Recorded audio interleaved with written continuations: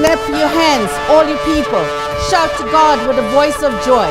For Adonai, Elyon, is awesome, a great king over all the earth.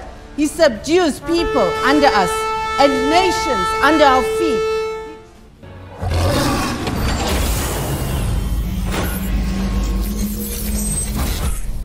Hello everyone and welcome to our first online ladies conference for 2020. We are coming into your homes and we want to thank you for inviting us in. So remember, like us, share, post, start your own watch party. I mean, who doesn't want friends around? This is going to be such a blessed time together. So we want you to spread the energy. Do you know someone who needs a miracle? Well, this is the right place. So thank you for joining us. But before we start, let's invite God the Holy Spirit as we just speak a blessing over this conference right now. So join me as you bow your heads. Father, it's in the name of Jesus, that mighty name, that supreme name, that we come before you. Father, we want to speak the name of Jesus into the atmosphere, over these airwaves right now, into every home, over every family, over every individual that is listening and watching. I pray, Lord God, that your Spirit, the resurrected power of Jesus that's alive in us, and by the authority by which we speak, that right now you are breaking chains, you are setting people free. Lord, you are resurrecting dead things, Lord God, so that right now you can breathe life into dead bones. I thank you, Father God, that you are doing something miraculous in marriages right now, that you are restoring relationships. I thank you that right now, Lord God, that those that are unemployed are finding employment because doors are being opened. And so we thank you that even as you break the shackles to set free, that we can shout out in such a time as this, so that you can be glorified in Jesus' mighty name. Amen. If you believe this prayer, shout an amen where you are. So coming up next is our mom Hillary, who is a mother to many a young lady here at FCC, and we are so blessed to have her. And she's accompanied by our praise and worship team that's going to take us into the throne room of God today, where we're just going to glorify God together. So remember, like us, share, start your own watch party.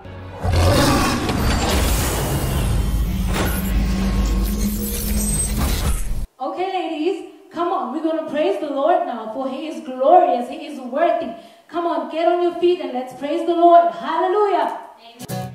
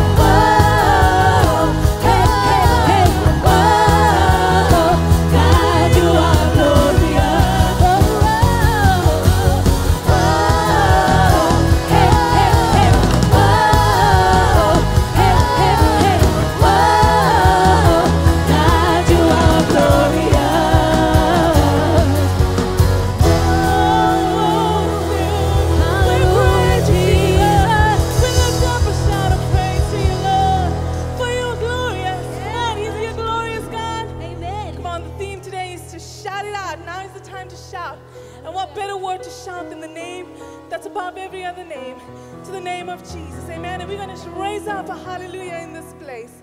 Amen. Amen. We thank you, Jesus.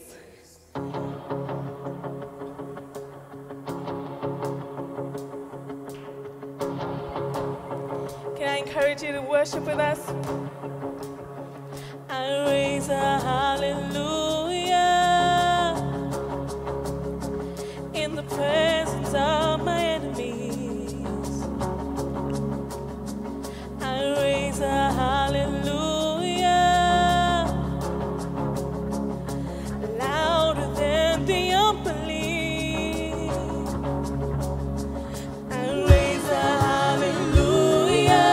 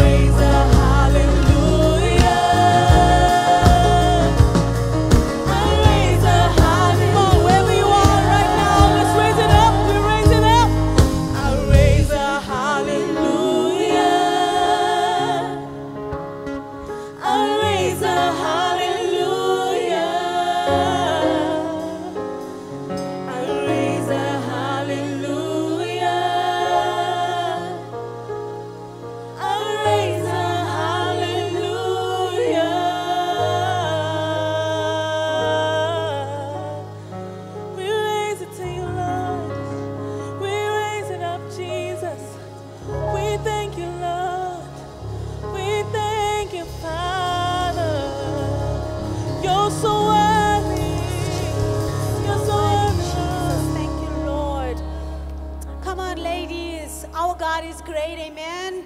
Amen. He is a great God. We serve a great God. Let's declare it right now. Wherever you're sitting right now in your lounge with your families, we are going to declare how great our God is. Amen. Let's go.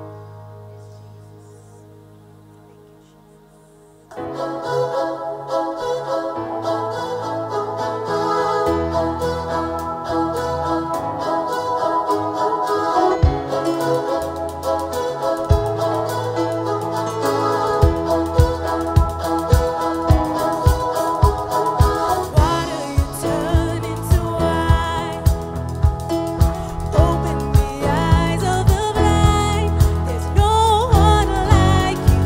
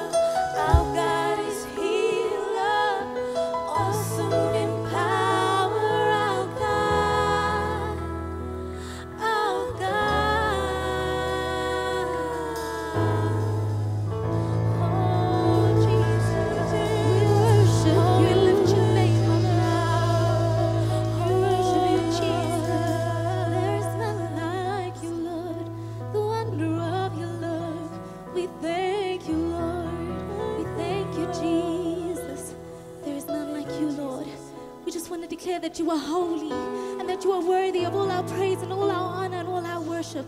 We thank you, Jesus. Come have your way, Lord. Thank you, Father. Worship you.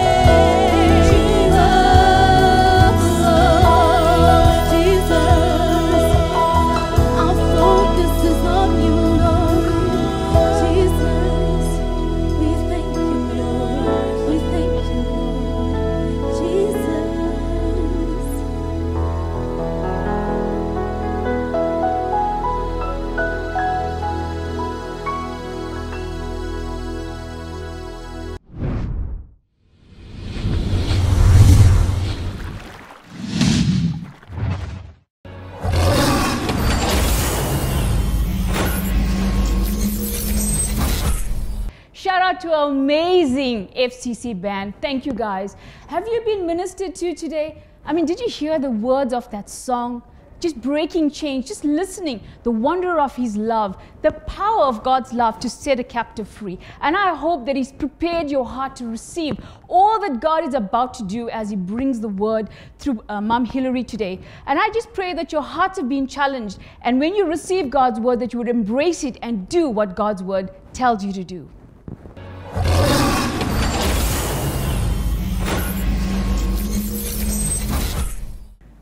Good morning. Welcome to you all. Thank you for joining us on this live broadcast that's going out who knows to where, all around the world perhaps. Thank you for watching us today. And please, would you take the time just to remain with us for a while, to hear what God's word has to say to you today. And if you're enjoying it, won't you just give me a thumbs up, a like, one of those little hearts maybe that says, I'm enjoying what you have to say. Please do that. I'd love for you to engage with us. And if you need prayer at any time, won't you just contact us? We would love to hear from you. Welcome all around the world. You are welcome in this place. God is here and He is moving today. Thank you, Lord. May I just start this message by giving you my title, which is Shout It Out. Shout it out. And I want to also say, I want to ask you a question. Who is the King of the Jungle? Who is the King of the Jungle? If I ask you that, everyone will say, the lion is the King of the Jungle. Wouldn't you say so? But what makes him king? Is he the swiftest? Is he the wisest? Is he the largest? Is he the tallest? Is he the strongest? No, you have to say no to all of those things, don't you? He's not any of those things, and yet his identity makes him who he is.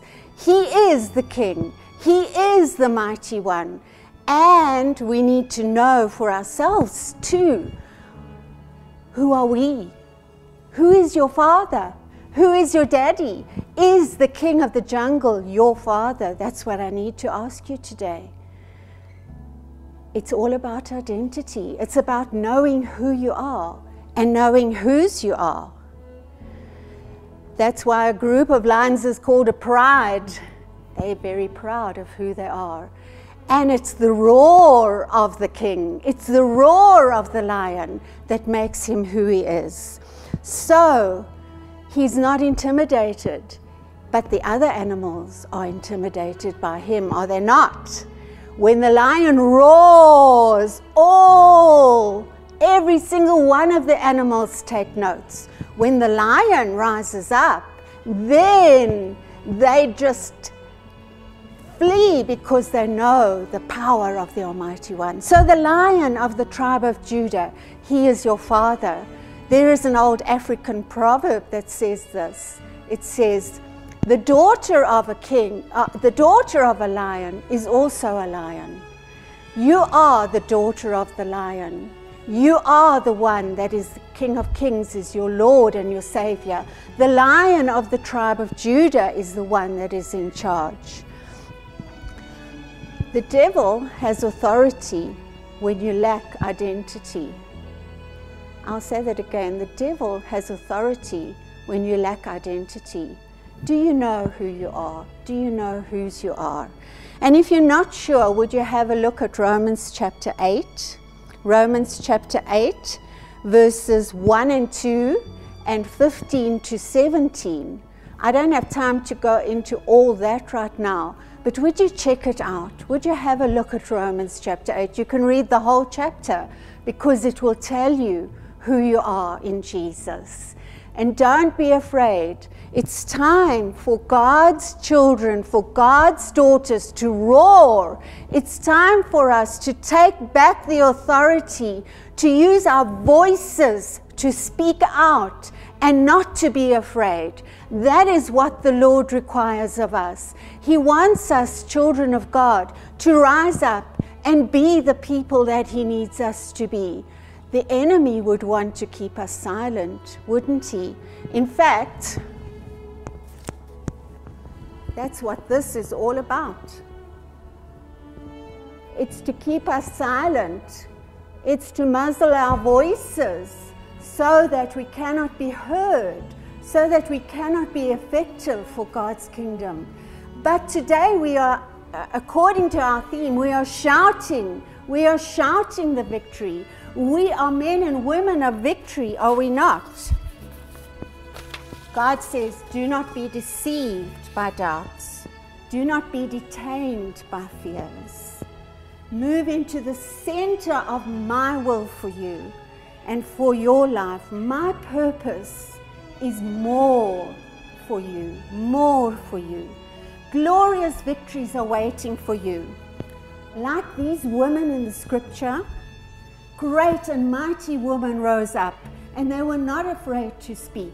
What about Miriam in Exodus 15, 20 and 21?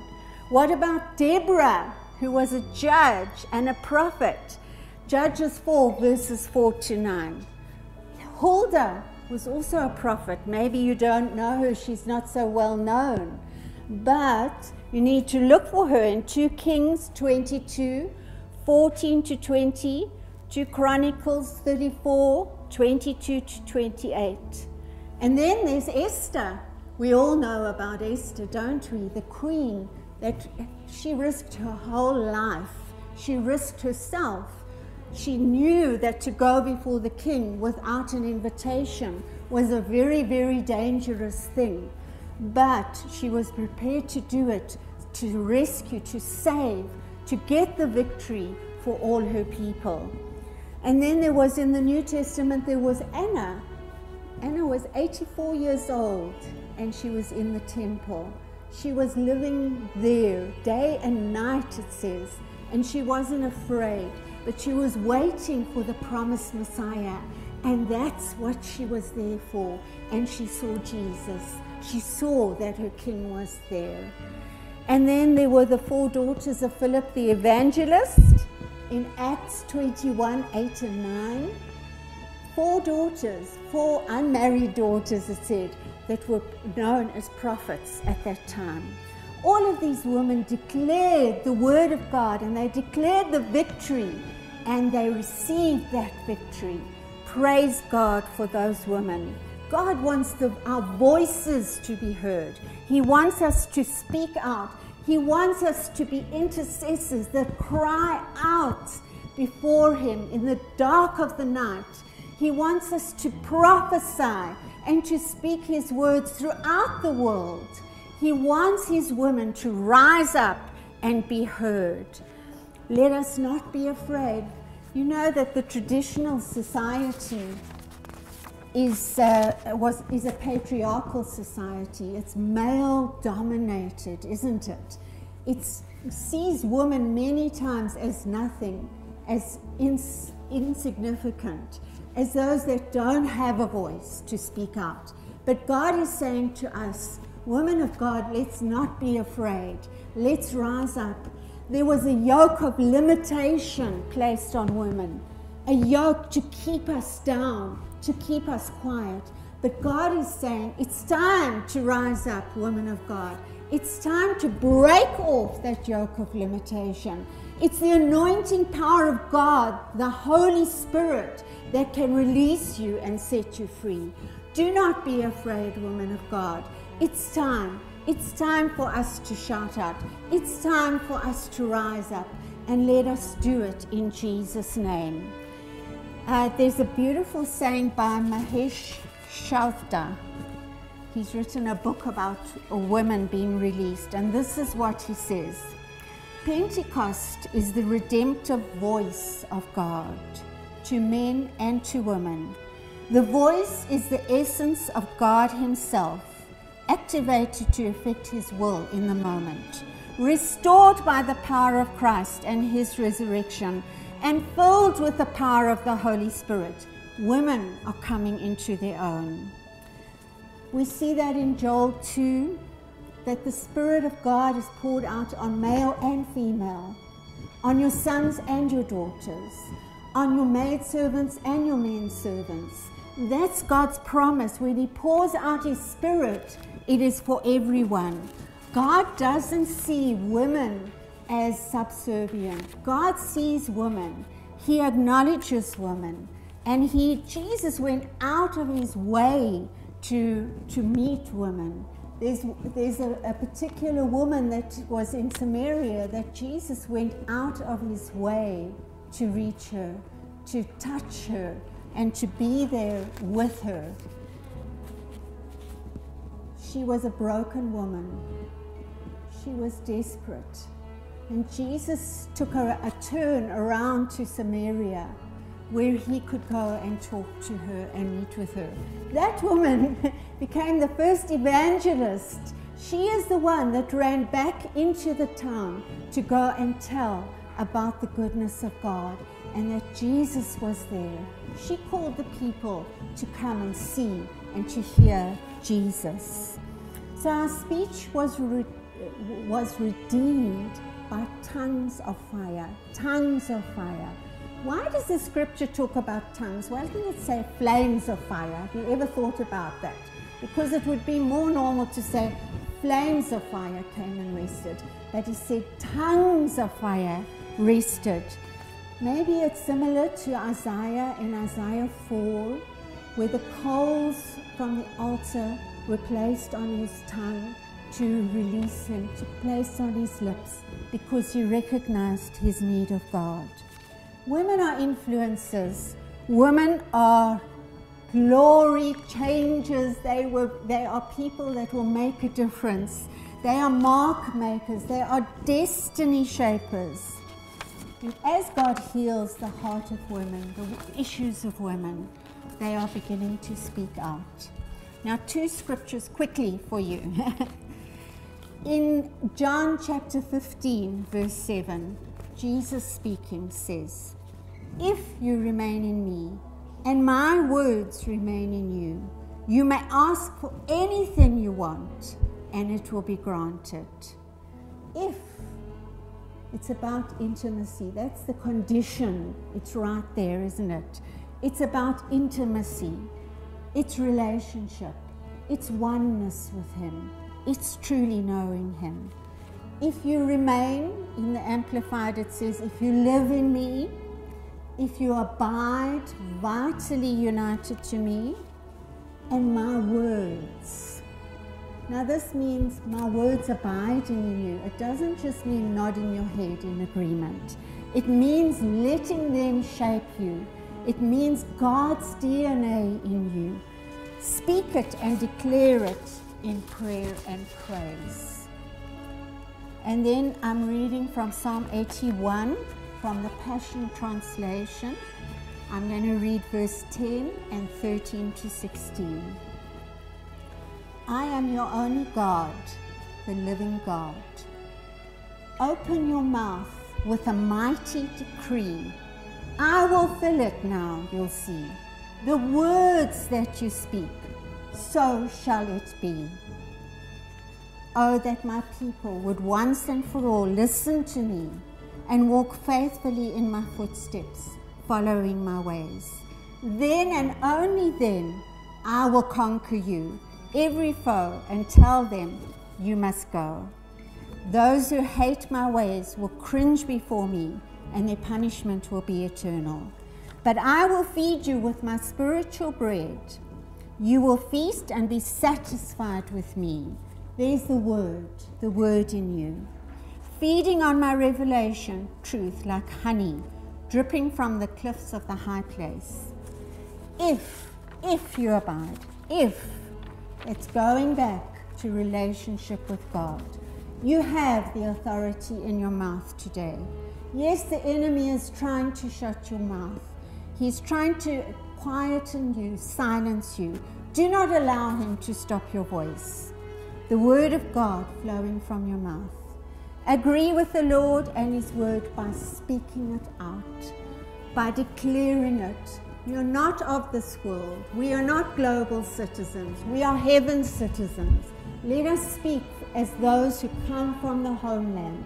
Let us speak and declare God's word. speak my word, says the Lord, as I watch over it to perform it. I just want to bless you as I close, and I thank you for watching. And please take note of the song that's going to be played now as our dancer comes to dance for us. Please take note and speak the name of Jesus. Amen. God bless you.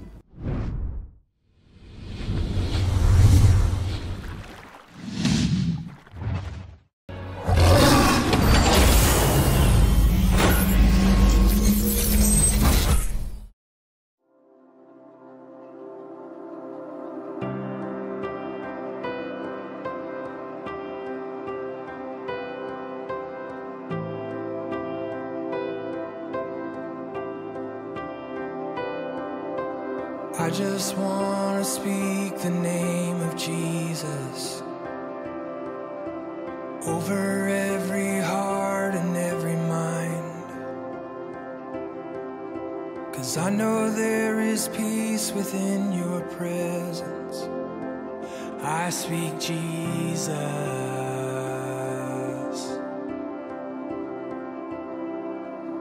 I just want to speak the name of Jesus till every dark addiction starts to break,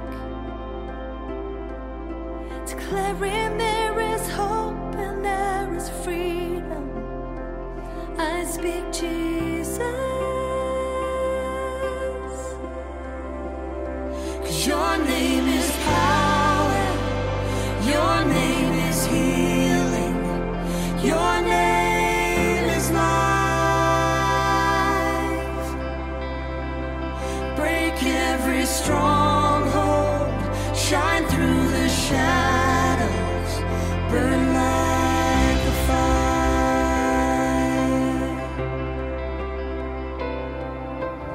I just want to speak the name of Jesus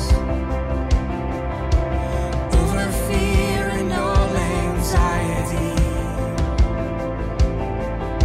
to every soul held captive by depression. I speak Jesus.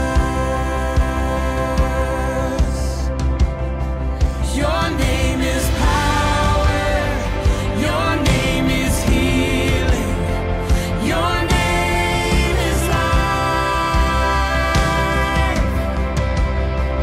Break every stronghold, shine through the shadows, burn like a fire.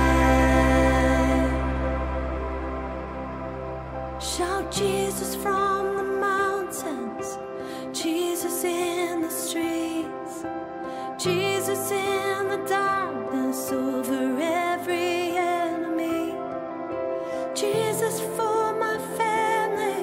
I speak the holy name, Jesus.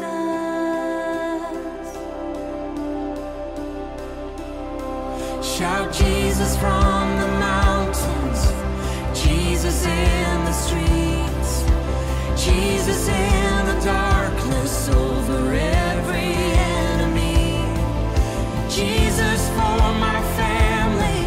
I speak the holy name, Jesus.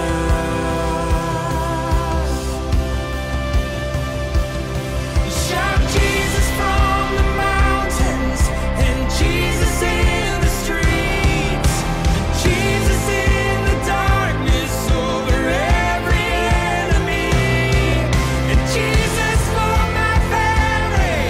I speak the holy name, Jesus.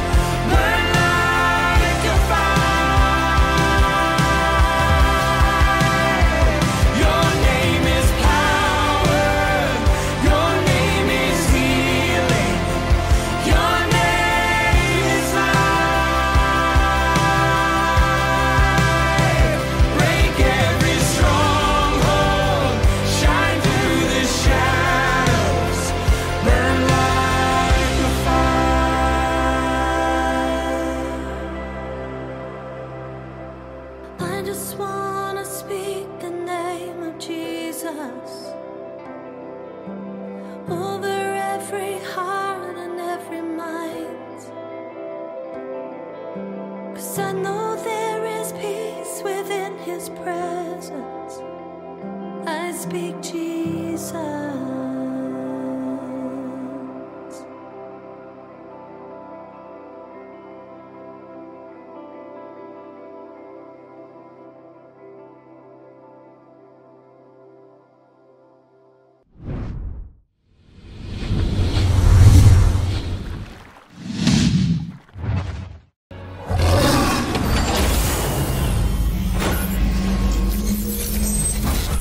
FCC ladies and all our viewers, today I just want to encourage you to just shift from having the usual normal mentality whereby tithe and offering is usually limited, and people kind of think that, oh well, it's just offering, it's just tithing.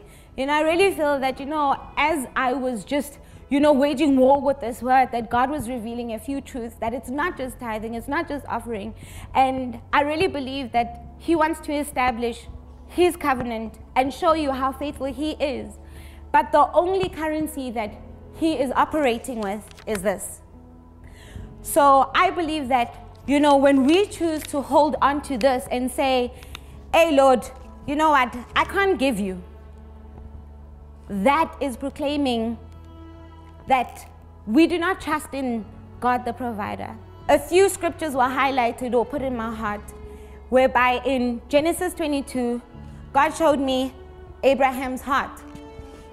The word opens up and starts off by God testing Abraham. And I believe that we are living in testing times, whereby there is this pandemic, the corona, where the world has been declaring that there is lack.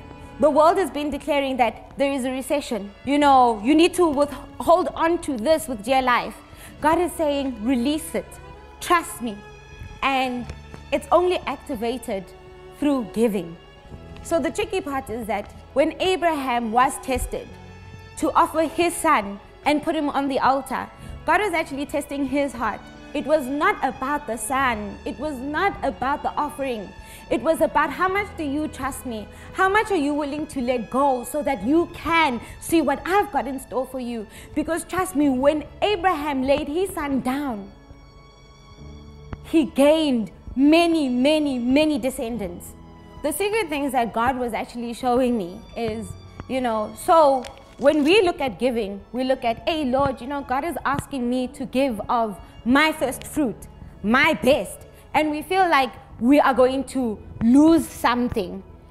But that's a limited perspective, because I believe that once we give, we are tapping into what God has got in store for us. He is not asking us something that He hasn't yet done. When God says to you, give your first fruit, give of your best, it's not from a place that He wants to rob you. He's coming from a place that He wants to bless you with the best. And if you've got the mentality of lack, then you are going to reap lack. God wants to change our hearts today, and I really, really, really believe that. And when you just reduce offering to just, I'm just going to offer, I'm just going to give, and you're not actually checking that, you know what, God is saying that I gave everything for you so that you might gain and have access. When you lose that part and you withhold, like Ananias and Sapphira, whereby they did not see the abundance, they did not see the God of prosperity, they did not see provision, they did not see Jireh, and get to know Him from that point. I was just, having a casual conversation with Mikey, my husband, and I was saying, I realize why this word is so weighty on my heart, and it's not because it's just giving. I believe it's covenant. I believe that it's also doing what God did. God never withheld anything. He gave His only begotten Son. And when we give, it kind of like reflects that truth. It's declaring, it's giving a shout that, hey, you know what? I am a child of the covenant. And when you give, it's actually saying, hey, I am trusting God to provide. When you give and you release this, it's saying, God, I know that you've got more for me. But when you withhold it, you're basically saying that, God, this is all I've got. So I'm really encouraging you, you know what, to really search your heart and just open up and, you know, just measure, you know, your giving and say that, you know, how loud is your shout? You know, because, yeah, God gave the biggest shout, you know, when he released and gave his son unto us. How big is your giving? I really hope that you've been inspired to give today. So if you want to give, you will see the banking details at the bottom of our screen. Be blessed. Amen.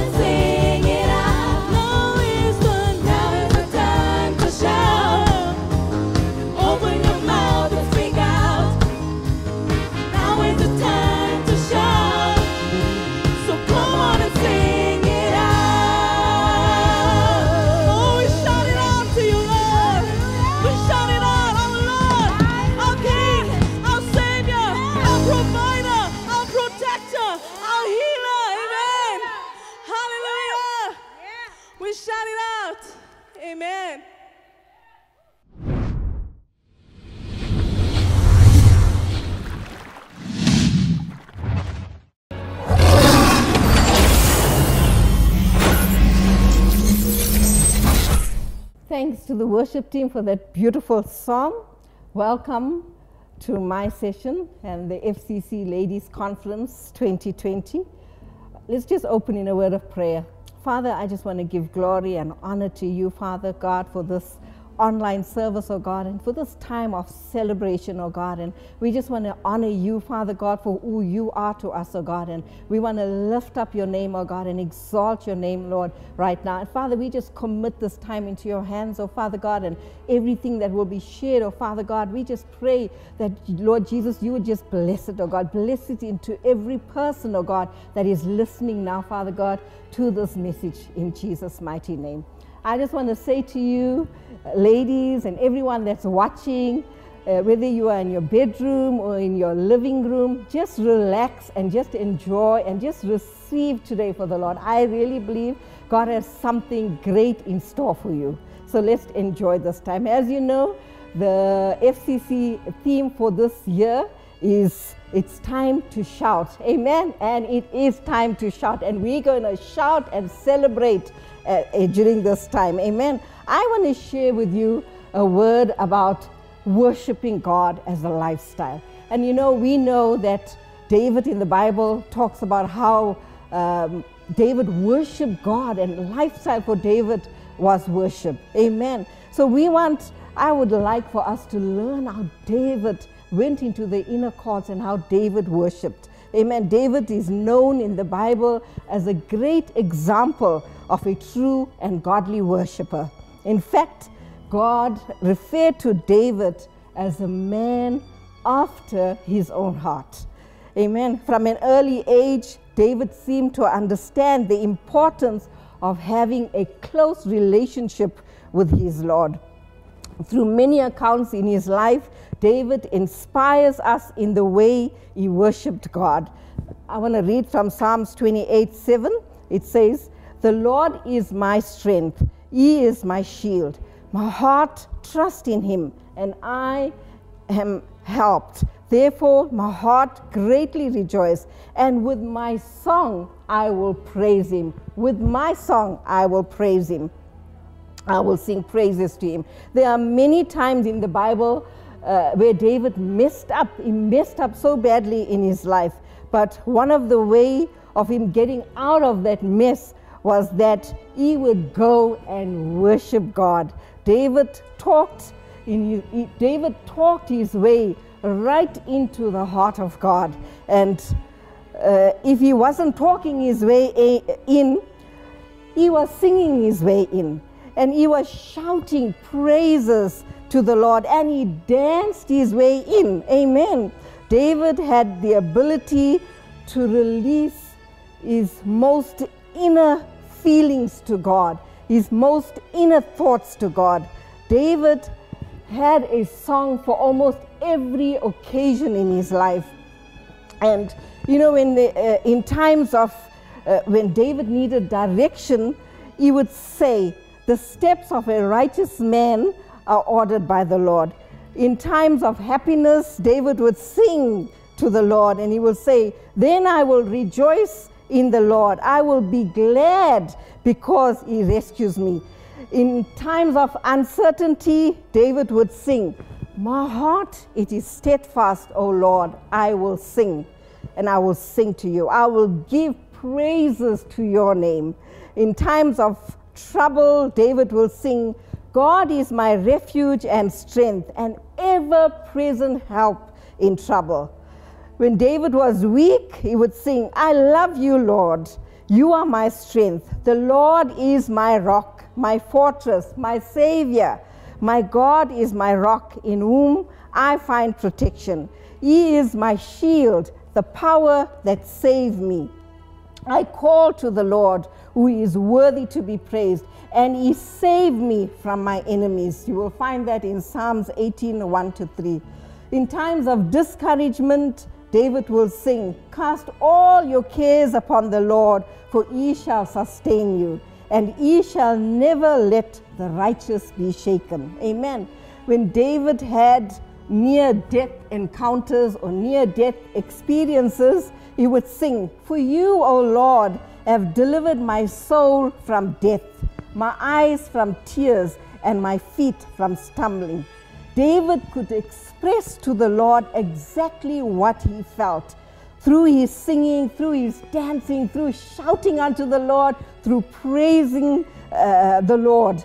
David's words and actions revealed characteristics of the kind of worship that pleases God. Amen. David was a broken worshiper. In times when he was troubled, the word of God says in Psalms 51:16-17, my sacrifice, O God, is a broken spirit, a broken and a contrite heart God will not despise. These painful times brought about a new humility in David and a greater understanding of his need for God's mercy. So you can see even in David's time of brokenness, he went before God. No matter what he was going through, he knew he can go right before God and worship God, and God will just bring back that joy and that peace and that comfort and that strength to him. David was a focused worshiper. In Psalm 63:1-5, it says, you, God, are my God. Earnestly I will seek you. I thirst for you. My whole being longs for you in a dry and parched land where there is no water. I have seen you in the sanctuary and beheld your power and your glory. Because your love is better than life, my lips will glorify you. I will praise you as long as I live, and in your name I will lift up my hands. With singing lips, my mouth will praise you. David kept his eyes fixed on his God, looking up rather than looking around him. David was a passionate worshiper. 2 Samuel 6:12-15, it says, David danced before the Lord all night, while he and the entire house of Israel brought up the ark of the Lord with shouts and the sounds of trumpet. David was so engaged in his worship to God. His wife Michal disapproved of his behavior, and she called it vulgar. But in spite of that, David would say, I will celebrate before the Lord. I will become even more undignified than this. You will read that in 2 Samuel 21-22. David knew the power of fully embracing the act of giving glory to God. True worship means worshiping God in heart, mind, soul, strength, and with all that is within you. So ladies, it's all right if other people don't understand or approve of the way you worship God, as long as we know that God is pleased with our worship. 1 Samuel 17:42-47 says it talks about David facing a really big giant, and he thought to himself, the Lord has delivered me from, the Lord has helped me when I killed the lion, and he was with me when I killed the bear. Surely the Lord will deliver me from this Goliath. I believe God is saying to us, like David, we were created to shout and dance and praise. Amen. Like Goliath has already fallen. Amen. Women of God, I want to encourage you today that this is our time to shout like our battles are over. Amen. We need to see every sickness, every battle, every giant fall in the name of Jesus. Let's declare that we will overcome every obstacle, outlast every challenge, and come through every difficulty. And I want to declare this over you today, that you are going to rise up, women. You are going to rise up with boldness, with courage, and with strength. This is your time and it's your season to shine. Colossians 1:27 says, Christ in you, the hope of glory. In spite of all that's going on around you or against you, as long as you are focused on God, Christ is your hope and he is your glory. Amen. Everything David thought, felt, and did was motivated by a desire to give glory to his heavenly Father. He worshipped God. It was a natural thing for David to worship God. It was as natural as David breathing. Amen. And I also want to encourage you that humans may fail us. Amen. But the God we serve is like no human being. Amen. He is sovereign. Our God is sovereign. Our God is holy. Our God is mighty. Our God is powerful. And I want to tell you this, ladies, that our God is mindful of you. Amen. He loves you because you are fearfully and wonderfully made. Amen. And that means that He will carry you through no matter what you go through. If He said it, He will surely do it. God will keep His word regarding you. Amen. God wants us to move forward. In Exodus 14:15, it says, God told Moses, tell the children of Israel to move forward. And that's what God wants us to do.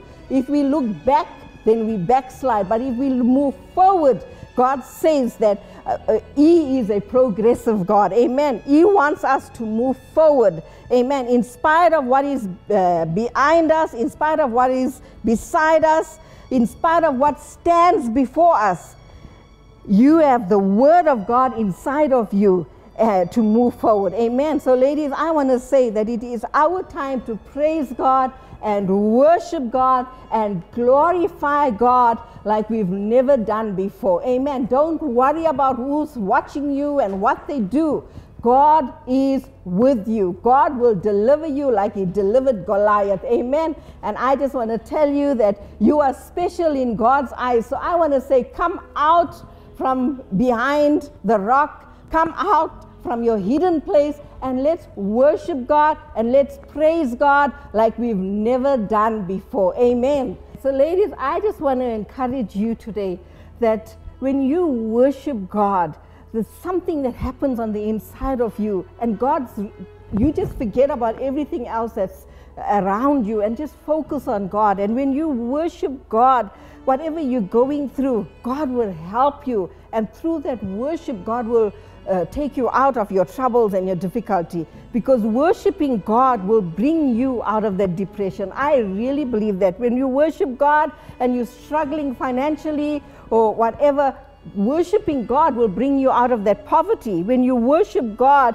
God will pull you. God will change your character. He will deliver you from anger and frustration and whatever it is that you're going through. If you have fear in your life, ladies, I want to tell you that in that time when you worship God and you dance before God and you praise the Lord Jesus Christ, God will remove all kinds of fear from you. So whatever it is that you're going through in life, just know that worship as a big role can play a big role in your life.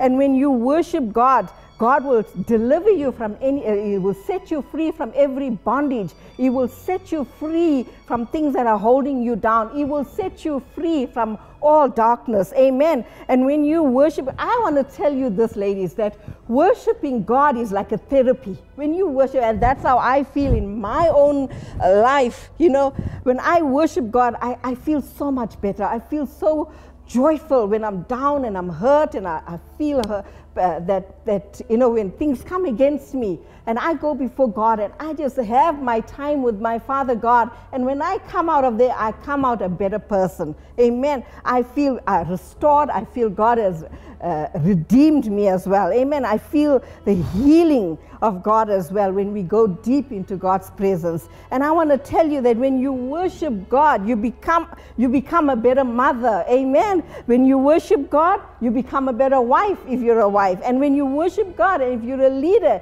you come out a better leader. And I want to say to you, ladies, that when you worship God and you believe in the Lord Jesus Christ, you come out a better Christian. Amen. A better vessel for God. Amen. I want to tell you that you need to make that appointment every single day where you have the time of just praising God, worshiping God. You know what? Just dancing before God. And do that on your own, in your own private time. And when you're worshiping God with everybody else, I want to tell you, you don't have to worry about who's looking at you, because when you worship God, it's between you and our Father. Amen.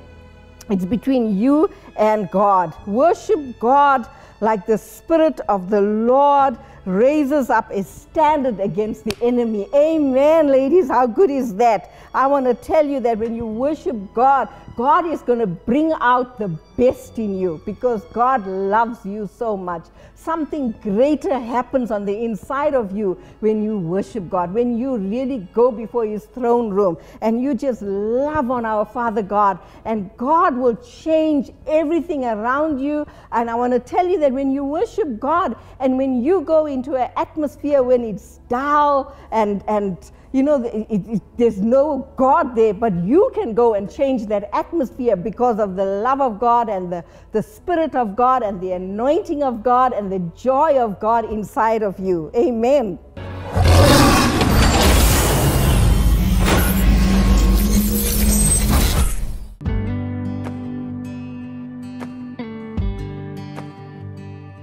Every time I try to make it on my own, every time I try to stand and start to fall, and all those lonely roads that I have traveled on, there was Jesus.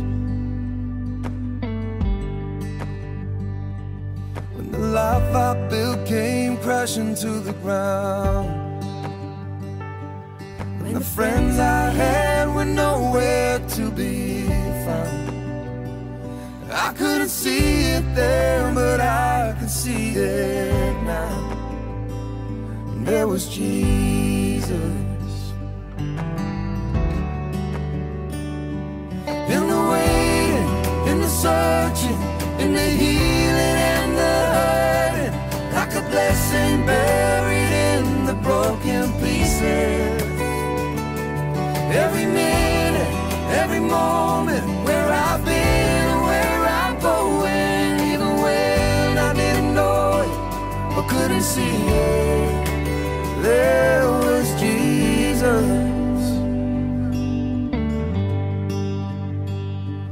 Oh, this man who needs amazing kind of grace, forgiveness at a price I couldn't pay. I'm not perfect, so I thank God every day. There was Jesus. There was Jesus. In the waiting, in the searching, in the healing and the hurting, like a blessing buried in the broken pieces. Every minute, every moment, where I've been, where I'm going, even when I didn't know it or couldn't see it, there was Jesus. On the mountain, in the valleys, There was Jesus. in the shadows of the alleys, There was Jesus. in the fire and in the flood, There was Jesus. always is and always was.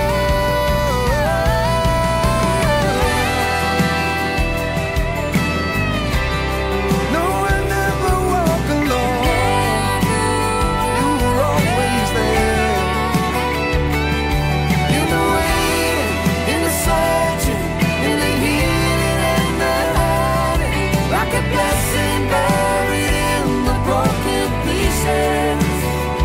Every minute, every moment, where I've been and where I'm going, even when I didn't know it or couldn't see it, there was Jesus. There was Jesus. There was Jesus. There was Jesus.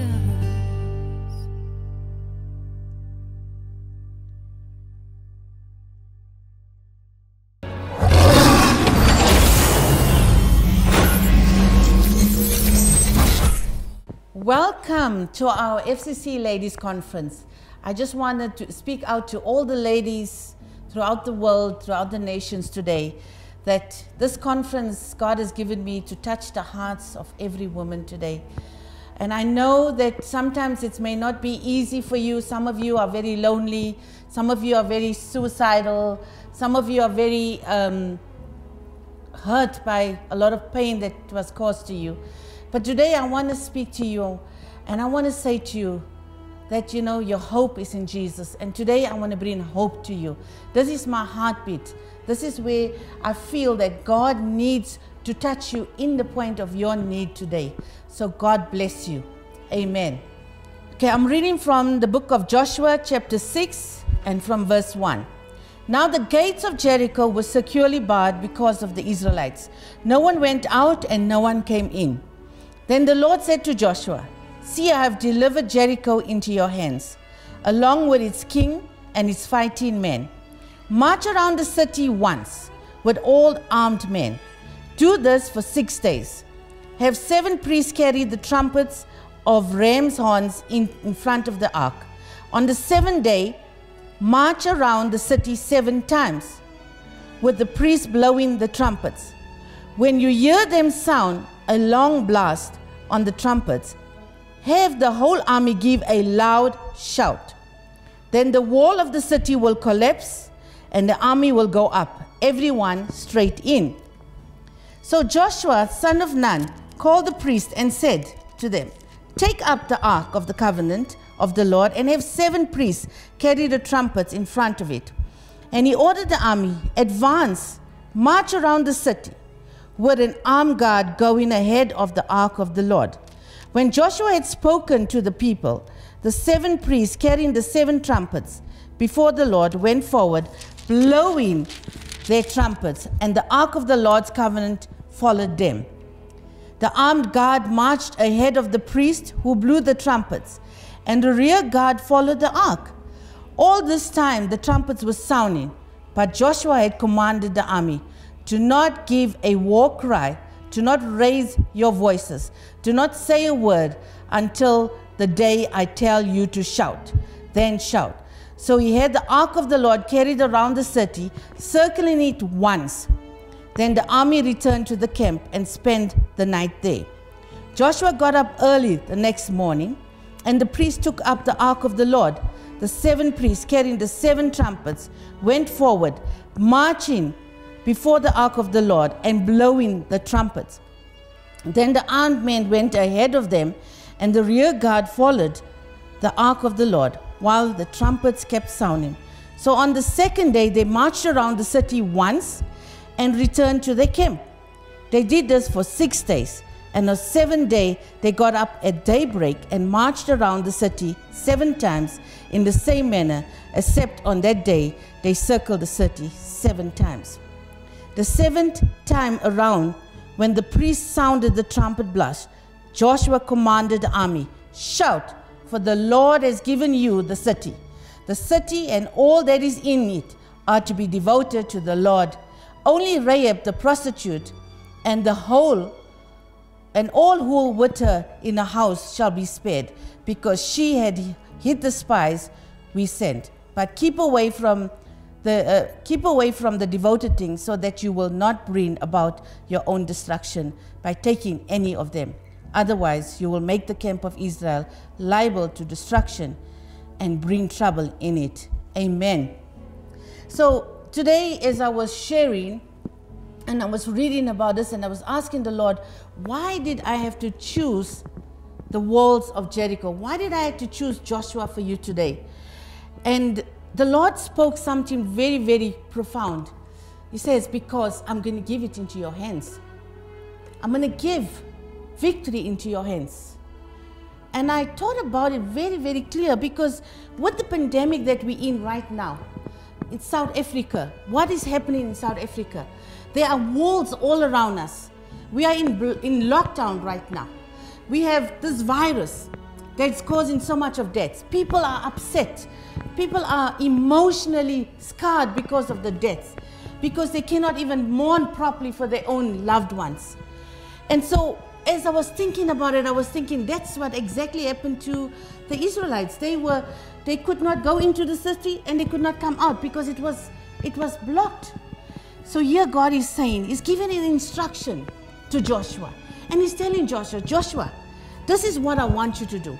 I want you to take 7 priests, 7 ram's horns, and I want you to have the ark. I want you to have the rear guards there, and I want you to go march around the city. And you know, marching around the city is not just, you know, going there and just walking around. Marching around the city has to, it comes with understanding that if I do march there, I am taking authority somewhere. And so Joshua listens to God, and he does that. So he does it for the first day, he does it for the second day, and he does it till the 6 days. On the 7th day, he marched 7 times. Now, anyone can look and say, you know, what's these people doing? Just walking around the walls of Jericho. You know, are they going loony or something? Are they sick? Is there something wrong with them? Are they trying to put a show? You know, those kind of things. But there was something ahead that was supposed to come for them. And the obedience of Joshua to God. Now, I just want to bring you to this notice. Now, Joshua, to walk around there is a simple thing. In order to go and capture a people or a place or the enemy, put it in that way, he needed to take an army. But God gave him a simple form to walk around the walls. Why would God give him a simple form instead of saying, Joshua, yeah, I got an army for you. Go and fight the Canaanites. Go and fight them and win this country over fast. He didn't do that. He wanted to teach us something. He wanted to teach, firstly, men need to be obedient. If men and human or women have to be obedient to God, if they are obedient, nothing is impossible. But when they're not obedient, when they feel they're not right in the instance, then they're not trusting or believing the God they serve. So God wanted to demonstrate something to them so that they can see that it's only the power of God that can do this. Not an army, not swords, not guns. Only God can do something like this for Jericho. I saw something so profound here when it says the method. You know, some methods are so difficult. If you take our army in South Africa, and if they have to go and fight the battle, it's impossible for them to lose because they would just kill everybody. But here, it's just going. It's a form of obedience, a form of declaration, and a form of saying that if I march around here, I have a heart focused on God. If I take a gun, or if I take the army, I'm focused on men. But when I focus on God, I'm able to do something different. So this is what the Lord is saying to you as the children of God. So march, take your ram's on, blow it clearly. Blow it as I command you to blow. And every time I command you to blow, walk around the ark, walk around the walls of Jericho. But before you walk around, always recognize the presence of God. Recognize that. Because sometimes we want to do things in our own strength. That's why God had to put the ark there. You need to show the people that we got the priests and they are doing very well and they are holy and they can do well, but they must recognize my presence. If they don't recognize my presence, they cannot do anything. Nothing they do will succeed. So as Joshua, be obedient to God. And the method that he used is the 2 things that I needed to bring to you. Obedience of God's presence. Obedience in what God instructed you to do. And sometimes we fail regarding that. And so, after they marched the first day, after they marched the second day, with the ark in front of them, and blowing the ram's horn, I believe that God was preparing the ground. And this is what the thought came to me, was that every time they walked, a little bit of the ground of the wall was lifting up. So the first day they walked, there was some ground lifting up. The second day they walked, the ground lifted up higher. The third day they walked. Remember, foundations are very strong. So sometimes you have to understand, in order to take that walls, for that walls to fall, there has to be something happening spiritually. And something, I see God taking the angels without Joshua even seeing, go dig up there. Go dig up. Because you know why? God gave Jericho into his hands. He says, I'm giving it into your hands. It's the past tense. It's not that Joshua didn't know that God is giving it into his hands. It's because God already prepared. So Joshua had to just be obedient. Walk and do that. Walk and do it. For 7 days, walk, blow the trumpet. Walk around the walls of Jericho, blow the trumpet. Again and again and again. And every time that was done, the ground was lifting up. On the 7th day, just look at this. They walked 7 times around. So that means it had to be lifted up even more than we could even think. So 7 times on the 7th day. And I'm just thinking, I don't even have a ram's horn here to share with you now. But as they did the 7th time, and God gave the commandment, Lord, shout now. Shout and blow the trumpets. So even in the 7th moment of the 7th day, the 7 times, he blew the trumpet and he shouted with a loud shout unto God, and the walls came crumbling down. And as the walls came crumbling down, instructed, go in, save a lady by the name of Rahab. Why?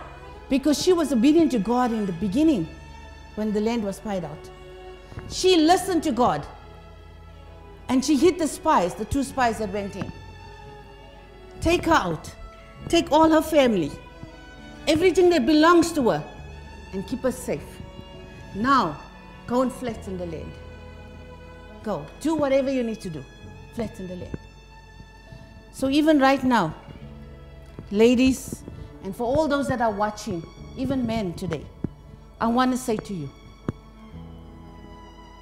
God never lets you down. All the walls that's around you right now, all the things that is blocking you right now, whatever is around you right now, however high the wall is right now for you, God is going to pull it down if you just be obedient to him and call unto him. Call unto him, because he is the one that knows everything, and he's already fought for you. Amen? He's already fought for you. So now I want to say this to you. As I come before you and I say, you know what? Divorce is not from God. I say to you, marriage, 1 man, 1 woman. I say to you that God loves you and he paid the price for you. I say to you, don't be fearful, because God did not give you a spirit of fear, but of power, love, and a sound mind. I say to you, young man, young woman, I am sorry for whatever has been done to you in your life. We don't know what they've done to you. We don't know the pain that you've been through. But I'm saying sorry on behalf of that person. Young woman, I'm saying sorry on behalf of that rape. I'm saying sorry to you. Young woman, I'm saying sorry to you on behalf of that abuse, emotional abuse, physical abuse. I am sorry. I am sorry. I am sorry, and God wants you to know that, because God will save you like how he saved Rahab if you would come to him.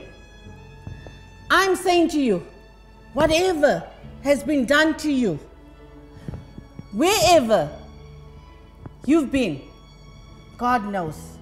He's been there. You may think you were in the dark, but he was right there. You may think he was far away from you, but he was right there holding you. I'm talking to all those guys out there in the world that's trying to change the world today. I'm telling you, you cannot go against God. God is powerful. He's the only God that died on the cross for you, that paid the brutal price for you.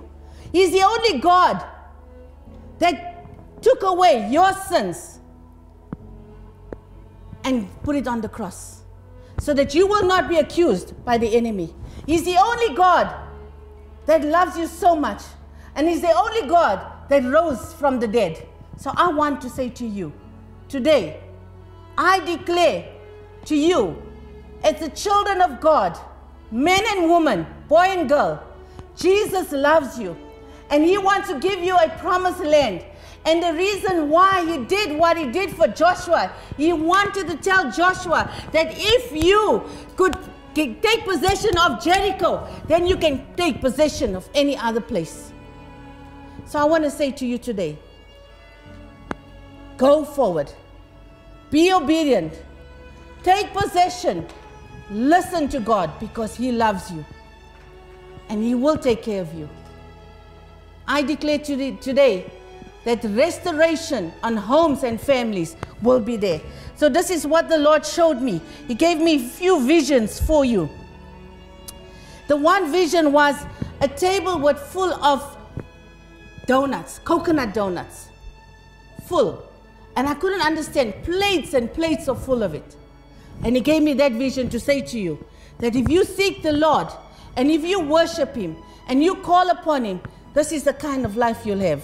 The other thing He gave me was a picture of two same bottles. And the one was full and the one was half full. But the top of the empty part of the bottle, there was like droplets, like just droplets of the water. It's almost like the vapor was on there. And God is saying to you today, just as much that one was full and the one was half, but I look at you the same. Even if you're this little droplet of water on the screen, He looks at you as important and He loves you. And sometimes you think you are too small and He doesn't love you. If God could give Jericho into Joshua's hands, He can give you anything you want if you will believe and trust in Him. And there was another thing that the Lord showed me was, He showed me a little, a place that it was actually a home, but the door handle was off and the step was very, very narrow. It was almost like you're going to fall. And God showed me there, He said, this place is not 100%, but I will get people to fix it. So maybe your life is not like that right now. Maybe you're not 100%, but God can fix it. And sometimes you're in a steep low, but God can fix it for you. So I want to share that with you and I want to bless you. So come, let me pray. So Father, as everyone are bowing their heads right now, every person bowing their heads right now, I pray, Father, that you will watch over every lady. Lord, you will restore every home. Father, even this home that you've shown me in a vision, Lord, it's a little bit messy. It's not altogether in order. But Lord, it can be fixed. It's some of the things are small. It's not that big. It can be fixed by saying sorry.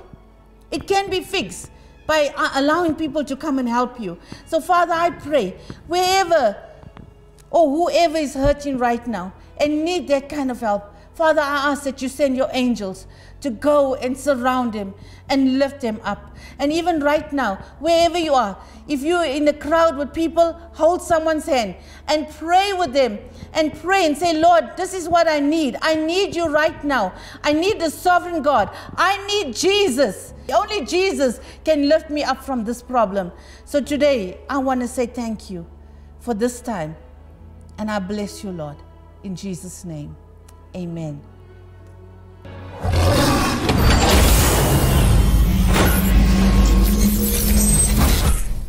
So hello everybody, I'm so glad that you could join us for the time of communion. So I give you this opportunity for you to go and gather your communion juice and your biscuits. As we get into the time of sharing communion, I'd like to read the scripture, and it's from 1 Corinthians 11 verses 23 to 26, and it says, "For I have received from the Lord what I have also passed on to you, The Lord Jesus, on the night he was betrayed, took bread, and when he had given thanks, he broke it and said, "This is my body, which is for you. Do this in remembrance of me." In the same way, after supper, he took the cup, saying, "This cup is a new covenant in my blood. Do this whenever you drink it, in remembrance of me. For whenever you eat this bread and drink this cup, you proclaim the Lord's death until he comes again." So communion to me is a very personal thing. I really believe at a time like this, when our world is in a pandemic, communion should be taken every day. So why do we take communion? The 4 reasons are: we remember what the Lord Jesus Christ did for us on the cross of Calvary, his blood that was shed for us, and his body that was broken for us. One body, united. We celebrate our salvation through Jesus as a church. Third, his second coming. We declare to the world that Jesus is coming again. We are commanded to celebrate communion until Jesus comes again. And the final one is to receive a blessing. Holy Communion is not a ritual, but it's rather to do with the blessing. So as we get into a time of taking communion, I just want you to remember that this bread represents his body, and this represents the blood of Jesus. So Father, I just want to say thank you right now. Lord, we thank you as we partake. We are so mindful, Lord, that you went to the cross for us, that, Lord, you died for our sins, mighty God. For Holy Spirit of God, we thank you right now for your blood that you shed for us. Father, we know that when we take communion, Father, we know we are declaring that we are healed. Lord, we declare that as we take communion, we know that every disease, every sickness in our body is being healed right now in the name of Jesus, mighty God. Father, we're so mindful for what you have done for us, my God. Lord, we thank you and we praise you because you are our only God. Father, we thank you as we partake that we will always remember what you have done for us on the cross of Calvary. So let's partake.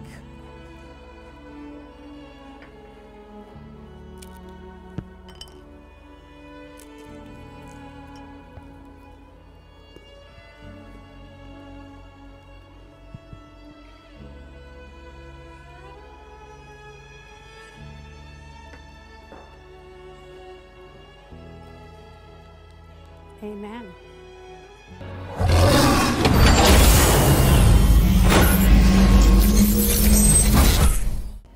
So I'm going to start from the beginning. When I was 13 years old, I had a very stressful period during exams, and I lost the ability to write in my right hand.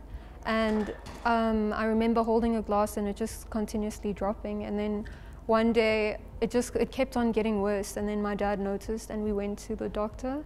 And when we got there, he told us, "Oh, at least it's not MS, which is multiple sclerosis." And he was just reassuring us that it's just a one-time thing, it will pass, and it's just induced by stress. So when I was in grade 10 and I was 16 years old, it happened again. And then this time they diagnosed me with multiple sclerosis. And it was one of the most scariest times of my life. But when I heard it, it was the peace of God just consumed me at that moment. Even though it was scary, I felt God very much so present. So Pastor Mikey and a bunch of our youth members, we were praying for PG-13, and what he did was that he told us to take up a sword in our right hands and fight. And the Monday that I had school, that's the same Monday I lost ability to use my hand. So it was like a direct attack from the enemy. At first it felt distant to me because I felt like this can't be my story. Based on the prophecies I have, based on what I believe, based on my own identity in God, this can't be my story. And then the reality hit in when I ended up going there to the hospital 13 times, and I realized, wait, this is my story. This is what I have to deal with. And so I couldn't hide behind the stigma of Christian and being okay just because you're Christian. I had to deal with the hardcore evidence, but through it I still had faith that I would get my healing. And I was very angry at God. The fact that I had to go through this 13 times, and each time it dragged me down to a point where I felt your humanity is kind of taken away from you at that point. And while 16-year-olds are getting their dresses for prom and all these fun party things, I had to think about my future in a very real way, and one where I could possibly be crippled based on what people were telling me. It wasn't pretty conversations. I'm sure you can imagine it was, why me? And it was at a point I felt as though I was abandoned a little. Even though he was as though it was just me at some points, but I did feel his presence and I knew that this wasn't going to be the end of me. I just felt at that moment pity, and rightfully, because I've been there 13 times and all my friends are reaching for their dreams, and here I am in this hospital bed. There's a point where you can't make excuses anymore. There's a point where it's on you. There's a point where your disease is no longer the thing that holds you down and you decide that. There's a point where you can't take it anymore. And that point is when I stopped believing what my symptoms were saying, what the doctor was saying. I started believing in who I truly was. And I stopped connecting my value towards if I was healthy and if I was not, because I realized even if I wasn't healthy, even if I was whoever I was going to be of great value in the kingdom. So that's when I decided to take up my sword and actually fight this. I'm someone who doesn't sit down. I've never been someone who sits down, and I've always been keen to be in the battle and be a vessel for God. So when it came to it, I was reminded of David and how he never became a king not fighting a war. He had to fight something. He had to fight a big thing, a giant, and that's how he overcame, and that's how he became a king. So I realized this was my opportunity to show God who I really am in him and to show people the glory of God. And I looked at this as an opportunity, and I changed my mindset. And when God changed my mindset, he put so much blessing into my hand and so much opportunity. I just couldn't help but thank him for this, for him giving me this cross, that he would choose me. My response was, I'm scared, Lord, but I know you're there. I'm scared, but I'm going to do it because you all I have, and my value is in you. He changed my mindset completely. He told me that it was a journey. I was looking for a destination, and that destination to me looked like a healing. And he told me that it was a journey, and that it might not come to that, but I need to pick up my sword, I need to fight, and I need to keep on going. And when I did that, that's when my healing came into place. When I listened to his voice, instead of prayed from a point of wishful thinking, I would tell them that he doesn't work on man's time clock, and he doesn't work on your time clock, and that as long as you have him, you can be put under the most amount of pressure, and the devil can come at you 100 times and you'll still overcome, as long as you're under his provision.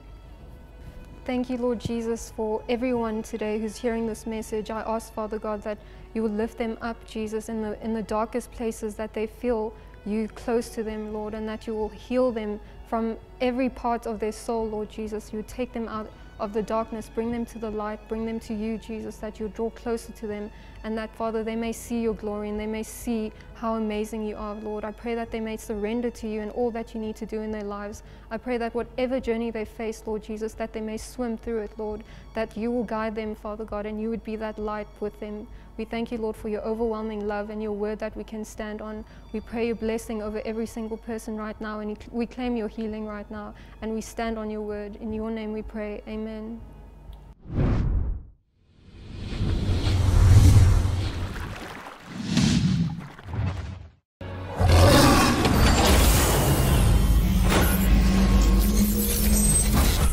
A powerful declaration is coming at you right now, where you are. My sister Verona is about to sing the blessing over you, joined by some powerful women of God, as they blow the shofar and usher in the presence of God. And it is the anointing right now that's going to break the yoke over your lives, over your families, over whatever situation it is that you're experiencing right now. We trust God for you.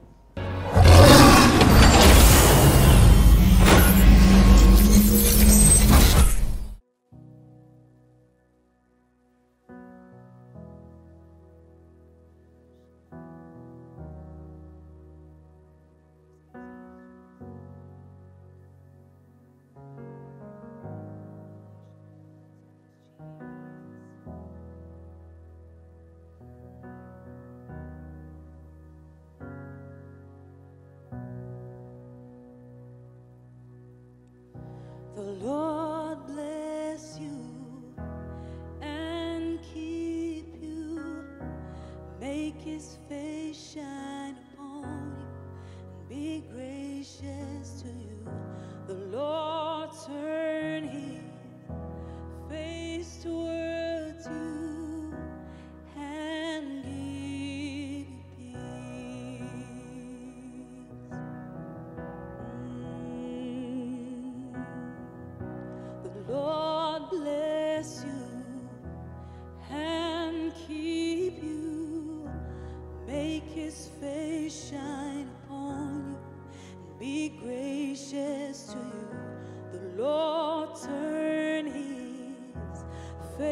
face towards you and give you peace. If you agree, sing along with me. Amen.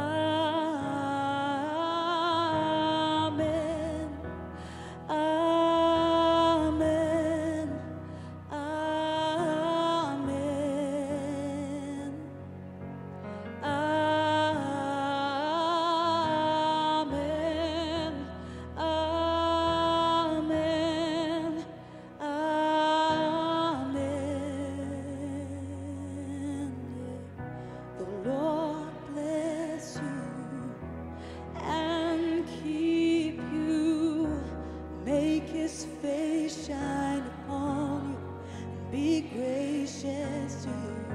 The Lord turn his face towards you and give you peace. Amen. Amen.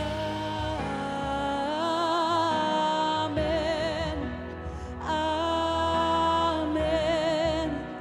Amen.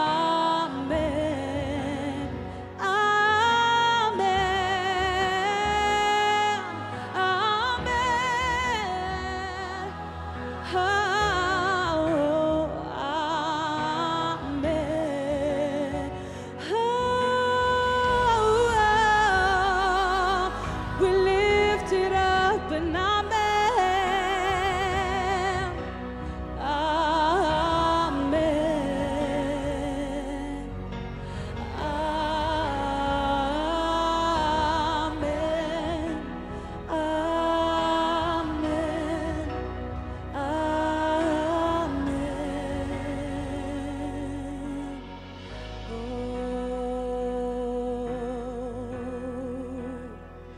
We worship Jesus.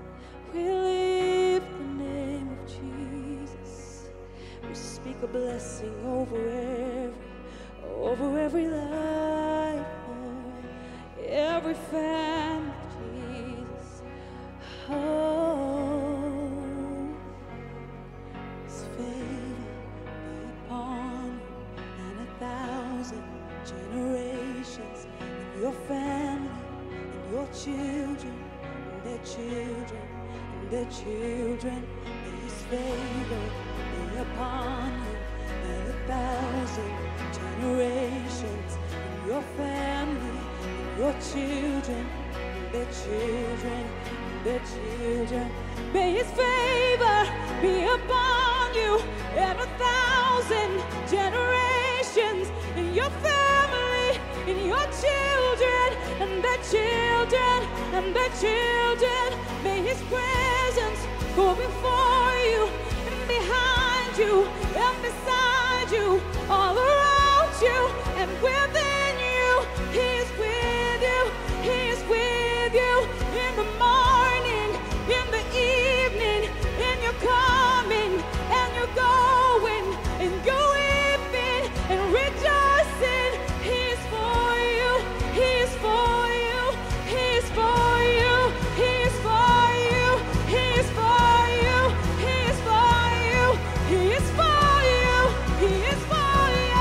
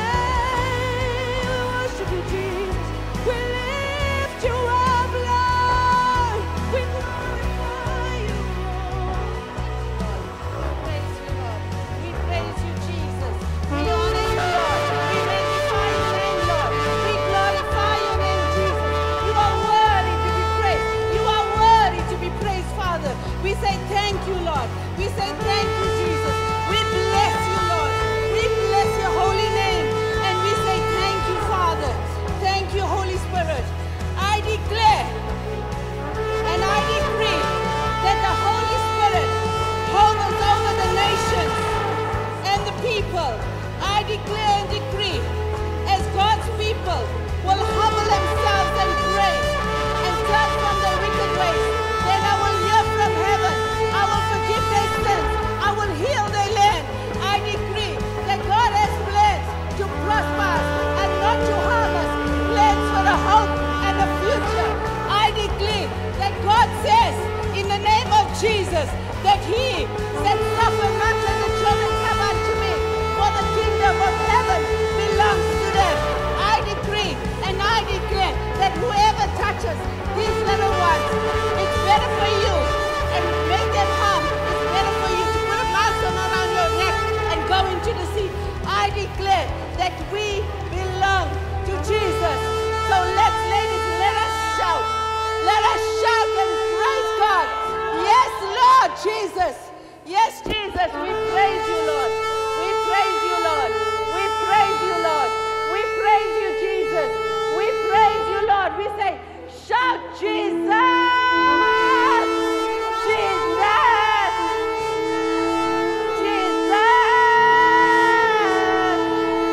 Jesus. Thank you, Lord. Thank you, Jesus. We declare and decree. We declare and decree. We declare and decree that you are God. You are God. We believe you are God. We trust you.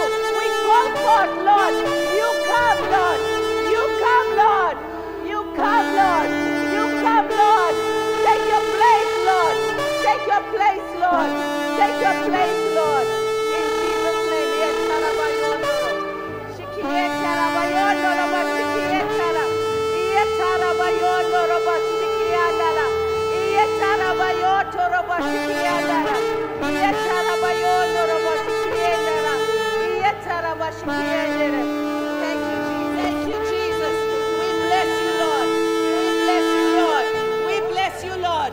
Father, we know that it's not by might, it's not by power, but it's through your Holy Spirit.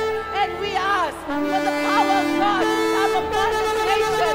We ask that the walls fall down, that the walls fall down from the ladies. We ask, Lord, that you come through, Father, that you make a way, Father, that your anointing will just be, Father. We trust you.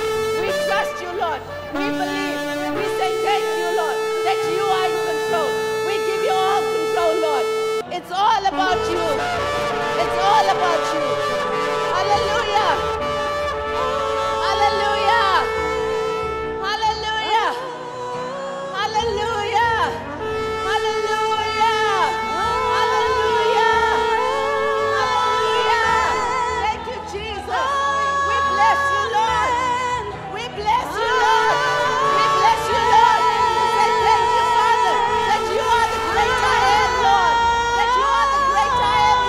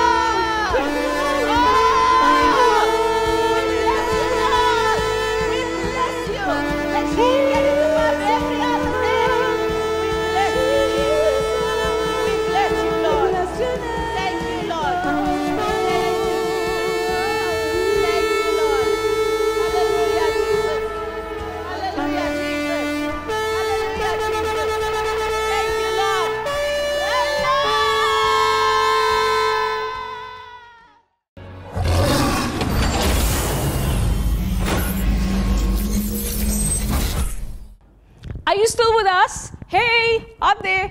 Thank you for keeping tuned in. We are not done yet. I have the best part, and that is to ask you a very simple question. Do you know the Lord Jesus Christ as your Lord and Savior? It is the best decision that I could have ever made for my life. And so today I want to give you the opportunity to receive the Lord into your life. With Him comes peace, love, joy. I'm not telling you that life will become a bed of roses, but I'm telling you that it'll become possible with Jesus Christ. It's a simple prayer. Today the Lord can become your Lord. Would you like to pray with me? Let's bow our heads and close our eyes. Repeat after me. Say, Lord Jesus, today I believe in my heart and I confess with my lips that you are indeed Lord God Almighty. I believe that God raised you from the dead. Today come into my heart, forgive my sins. Today I make you my Lord and Savior. Amen. If you have prayed that prayer, welcome into our family, the mighty family of God. We want to welcome you. We encourage you to find a Bible teaching church somewhere in your area. Join them as you grow in the Lord. Now remember, just because the conference has come to an end, oh, by the way, it has come to an end. Just because it's come to an end does not mean you have to lose contact with us. If you want us to counsel you, if you want to reach out to us, please inbox us or leave a comment and we will reach out to you. God bless you. May the Lord bless you. May He keep you. May He make His face shine upon you and be gracious to you. God bless you and your family.